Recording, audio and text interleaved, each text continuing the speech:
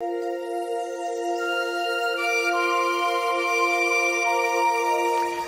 everybody, welcome to my channel. This is my little video about skincare, having healthy skin. So I'm going to share with you some of the little tricks and tips that I use, if they may be of interest. We'll see how we go, and let's get into the video. So I wanted to share some of my skin routine with you. So if anyone is interested, people are always saying that, oh, you look so young, you don't look like you're this age, and so I just think it's nice to just share anything that you might be doing that might, you know, someone else might be inspired by it. So let's move this back a little bit. That's better. So first of all, I'm going to show you something which I have used a brush like this literally since I was like 18 years old. I don't know, maybe some like spa thing that I went to talked about dry skin brushing, and at first I just started doing it like everyone does, like, oh, I've heard that this is really good, and then I kind of like started doing it so regularly that my skin now, if I don't brush my skin lets me know. And so if I have like a week where I haven't dry skin brushed, my skin will start to really feel it, and I'll be like, oh my god, get my brush, I need my brush.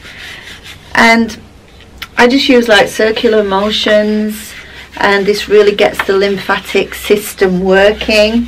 Our lymph system is what pumps out waste pretty much, and our skin is the biggest organ on our body, and we shed a lot of waste through the skin.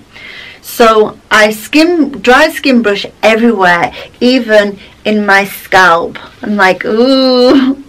So I just get that circular motion going on. So that is my absolute amazing thing to share with you. The next thing is this. This is just a roller. It's a jade roller, and when I've cleansed and before I moisturize, I just kind of like roll my skin, and this kind of like stimulates collagen growth, and it's just really lovely. It's really cooling, and I've used that for probably over a year, and I just really like love getting the rolling in there. Just feels really good. So that's something that helps me to stay young looking. I like to use a facial oil.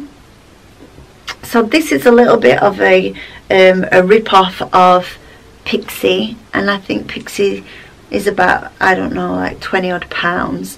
This is Aldi's version. It's cruelty free, and it's a beautiful rose oil, and I just put a couple of drops into my hand, rub it together, and I just moisturize it into my skin. I use that underneath makeup, and I also use it underneath my moisturizer at night. Again, with moisturizers and products, I'm not like a big loyal fan of any particular brand. I just go for the things that don't test on animals or are cruelty free. So, and if they're good, I'll use them for as long as I can. But really, it comes down to hydration. So, for your skin to be plump, it needs to be hydrated from the inside. And I can get really kind of creasy, old looking skin when I'm dehydrated. So if I've eaten things like bread and biscuits, processed foods, they act like a sponge, and they like suck in all the hydration out of your body, and it's very difficult to replace that. But fruits and vegetables are full of hydration, but also vitamin rich. So when you eat a lot of fruit and veg, you're hydrating your body, but you're doing it in a nutritious way. Whereas when you drink water, your cells can only absorb so much, and they like things to be absorbed slowly, which is why food has the fiber to slow down the absorption. When you drink a lot of water, you'll go to the toilet a lot because you'll just pee most of it out. So hydrating foods and trying to avoid the foods that really soak up hydration is a real key point.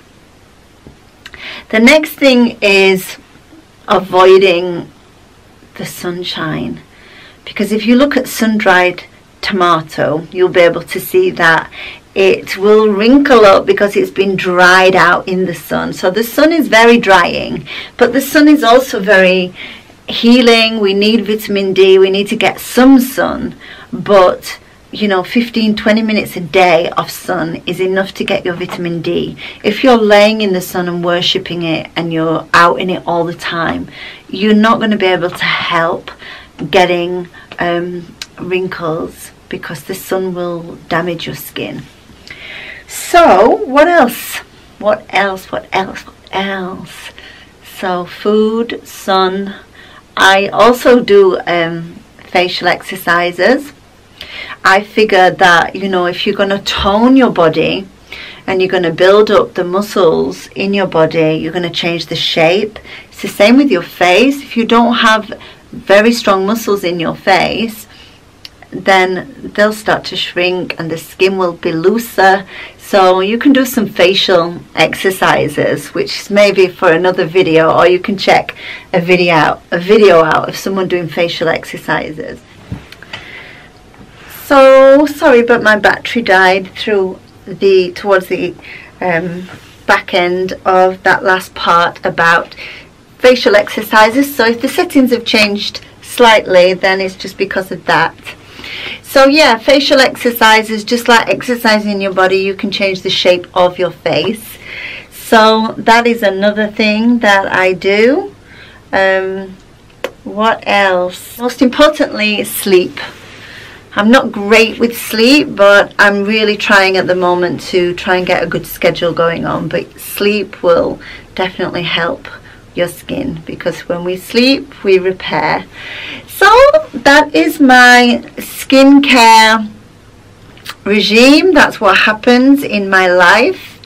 So I hope you like that. I hope you got something from it. If you did, please give us a thumbs up and press subscribe if you like this channel. I'm going to be making lots more.